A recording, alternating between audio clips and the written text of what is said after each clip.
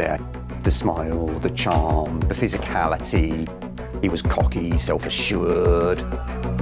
There is an intensity, a drive, and that drive and that determination manifests itself on screen. More often than not, if you went to see a Tom Cruise movie, it would be a good movie.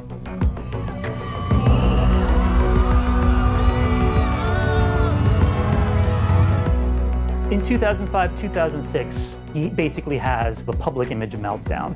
In terms of whether anyone could have foreseen that Tom Cruise would manage to rebuild his career, I think maybe the only person who potentially saw it was Tom Cruise himself.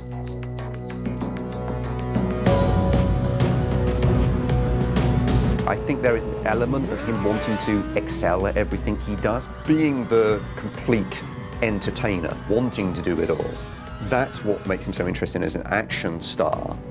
The fact that he's doing something that's just outrageously dangerous becomes part of the appeal of the films. There's another layer of excitement to it, and there's a certain morbid fascination with the fact that he keeps doing this and how far is he going to take it.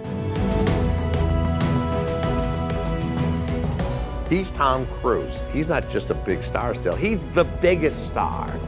And I don't know if anybody's had that long of a stretch where they were the biggest star in the world when they were 25 and then they were the biggest star in the world when they were 60.